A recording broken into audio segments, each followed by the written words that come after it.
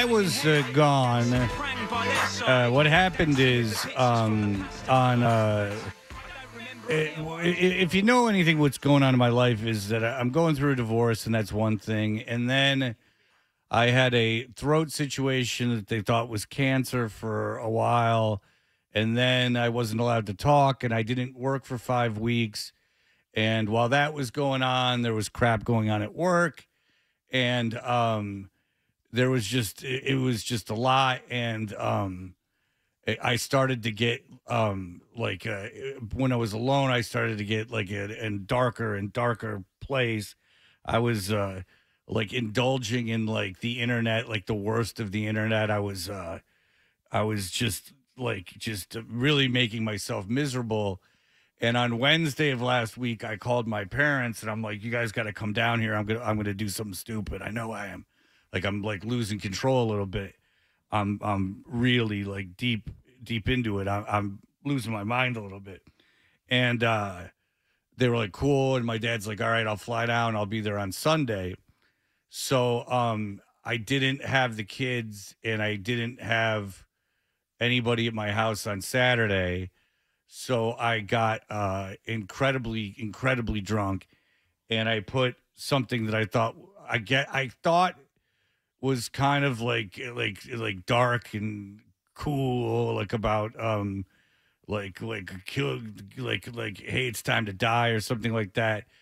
And then I woke up the next day and I realized I had scared a lot of people that are meaning a lot to me. I mean, Wallach reached out, Lockhart reached out, Nick reached out, Danny had reached out, Zolak reached out, Hardy reached out, Maserati reached out. I mean, it's not who didn't. Bertrand, I believe, did, and it's like it's not who did and who didn't. That's not what it is. I'm just giving you an example of like people like got scared, and that was not my intention. So, what I did on Sunday morning was I said, okay, I can do this. And what's going to happen is I'm going to look at what I tweeted. I'm going to be embarrassed. And in order to handle the embarrassment, I'll get drunk again and I'll make this 100 times worse. So I checked myself into a detox facility. But the problem is, if you check yourself into a detox facility on a holiday weekend, those days don't count. So the Sunday and Monday did not count for my detox. But I went there, and the detox facility was half detox facility and half mental institution. So, and the thing is that once you're in the detox facility, they don't let you out. Like, you're not allowed out. Right, you're like, committed at that point. You are, quote unquote, committed. You have committed yourself. Like, so you are locked. So it's very unnerving. But it was the only way I could be certain I wasn't going to drink. That was the last straw for me. I can't be doing that kind of stuff. And it gets, regardless of all the stuff that I was going through, I mean, I can't be handling that with alcohol because it just makes stupid decisions. And I'm quite lucky, quite frankly, that all I did was put out a stupid tweet. I mean, it could have been a lot worse. So I had no intention of hurting myself. That is absolutely true. And those around me, like my ex-wife and my parents, knew that. But they also knew that I was being stupid and wasted. So to protect myself and to make sure I didn't drink, I put myself into this facility. Very smart. And got out yesterday morning and immediately went to an outpatient facility, then went to a therapist. Right after the show today, I'm going back to that outpatient facility. So I'm taking this recovery very, very seriously. I feel great. I really, really hated the place I was in. Well, that's intentional. That's kind of the idea, right? Making you never wanting to go back. All there was just sitting and like thinking and like going like I'm part of the system now, and they're never gonna let me out, and just be like, I'm never gonna be left out. I was like jealous of like the people that they like would basically put into comas. I'm like, why do they get all the medicine? Like the people that were walking around like, ooh. I'm like, hey, like I want that. Can you knock me out? Yeah, just knock me out for 72 hours, then I'm good. That's what I told my. Well, they allowed you visitors. It was like it was nice in that they allowed you visitors. And my dad, my ex-wife, and my kids came every single day. And believe it or not, my kids are super psyched because they're just like psyched, like because everyone's psyched because they're like, this is it. We've never seen Dad this completely serious about just giving up drinking. Like it's just I can't do it. It's no fun. It's no fun anymore. Like the fun is gone. And but and thank you for listeners who supported. I do appreciate it, but you get situations happen, and then you get alone, and then you start indulging like the worst things, like reading the internet, and then watching like sad stuff, and like with the Bourdain I became fascinated with the Bourdain documentary. Like, why would he do that? Like, he had so much, and he had so many friends, and he was so rich. Why would he do that? And why would you hang yourself? I became like really fixated on all that stuff, and I didn't want to do it, but I became fixated on like really negative stuff. That's why I called my parents to come down. So there you go. Very happy you were proactive, Fred. That's great. And I'm very happy to the Shasta Company for making the grossest ginger ale that can only be found in detox facilities. And they served you Canada Dry. They'd be afraid you're going to stay. I mean, I know. And I would like to thank the makers of the big gray mug that has the straw and top on it that you don't realize you can get until your last day. But it was funny, like, when you first go in there, you it's not bad at first because they give you a bunch of Ativan, and so you're like kind of out of it, and like I'm still like wasted from the. I didn't drive myself there, by the way. I said that before. I did it.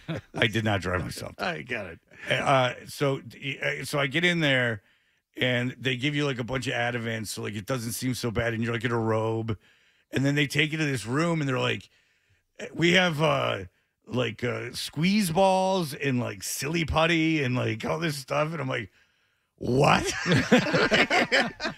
This is how you'll pass the next 72 hours. I mean, like, you're telling me that this is going to be the entertainment for the day? Is that we're going to be I'm going to be squeezing Play-Doh? This is going to be my entertainment? But oh boy, there's a lot of time to think.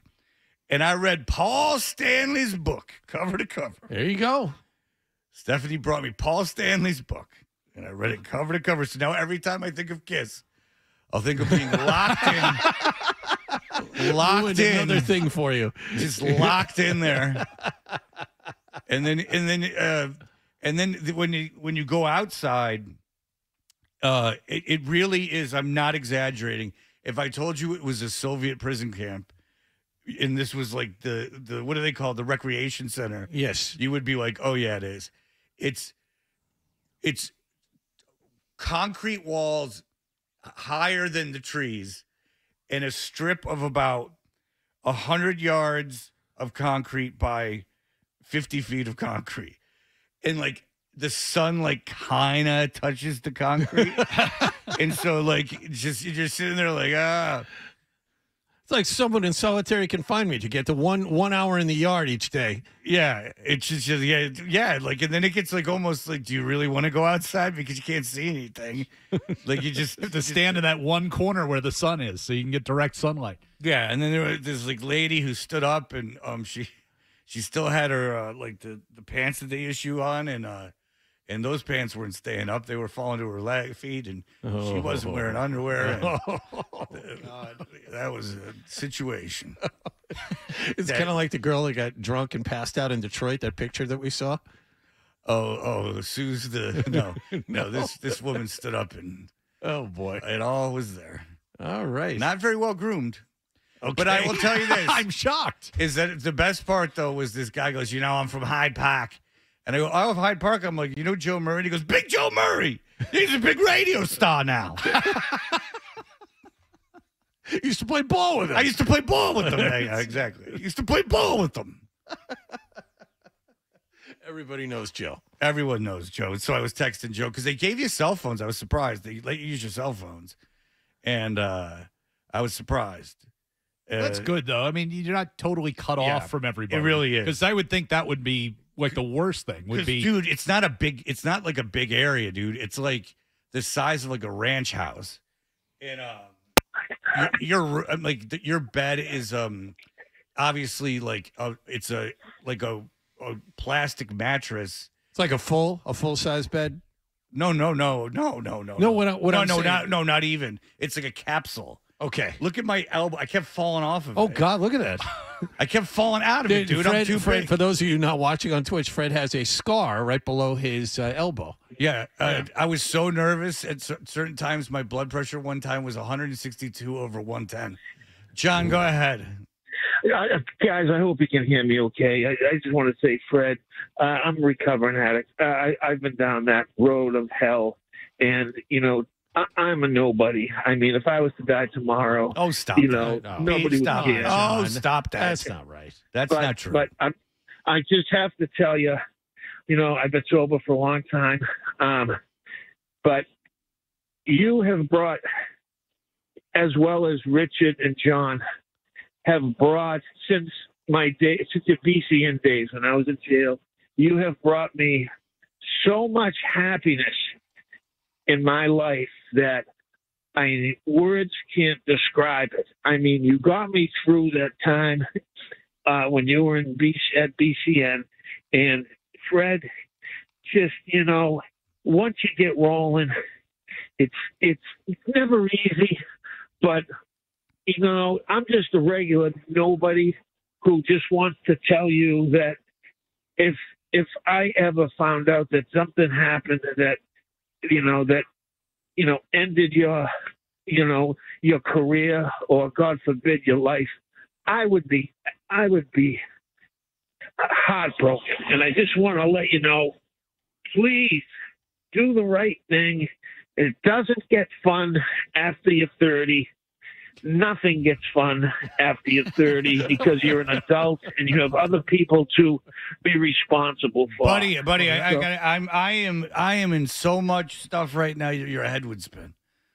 I am in 4 days a week, 3-hour program from 6 to 9 at night. I go to a therapist twice. I'm going to a psychiatrist right after the show today. I'm doing all of it, baby. Good for you for attacking this, Fred. What's the next thing I'm going to do? Like, what am I going to say the next time? No, good for you. It's not enjoyable. It's not fun. It's not a fun way to live. Colin, go ahead. Hey, Fred, how you doing? Hey, what's up?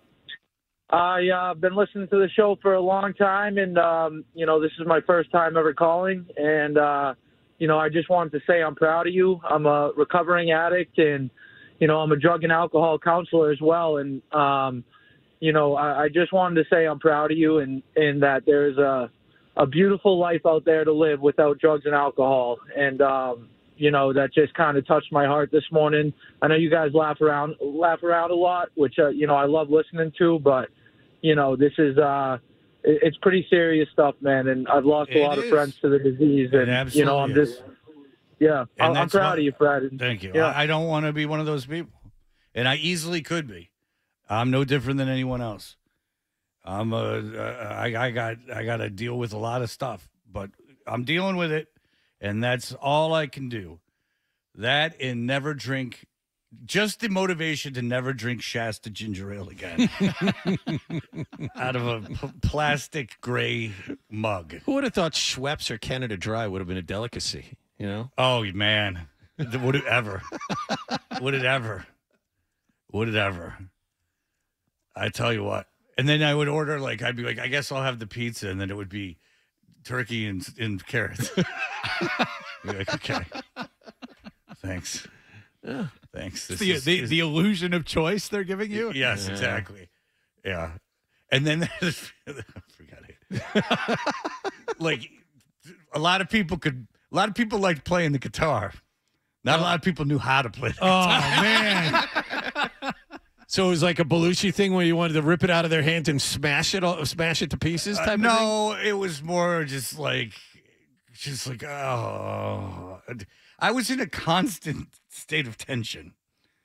I didn't like it. But you were there 2 days longer than you needed to be, so good for you. Yes, I know. I did what I had to do. I never want to do that again. And so I don't want to ever drink again. I'm not saying I won't. I'm saying I'm not going to do it today. That's a little talk Day at a from time. the tea. If you know what I mean. Cool gray mug. All right. John Corrales. Who knows if he's a recovering addict or not? We don't know. We've never asked him. It's anonymous after all. John Corrales from the New England Sports Journal. So it's anonymous except for the guy from Hyde Park. Yeah. Just No, I What won't did say you ball with Joe? I won't say Yeah. his name. But no, he's just a guy from Hyde Park. Yeah. He goes, I've gone to my uncle's. If he doesn't give me $5, I'm going to rip him in the head. Because I'm going to my uncle's in Dorchester. He goes, I don't know. Maybe I'll sleep on the bench outside of CVS. Waiting Did he for my say that? prescriptions. Waiting for his prescriptions. That was a whole scene, baby. It was a whole scene.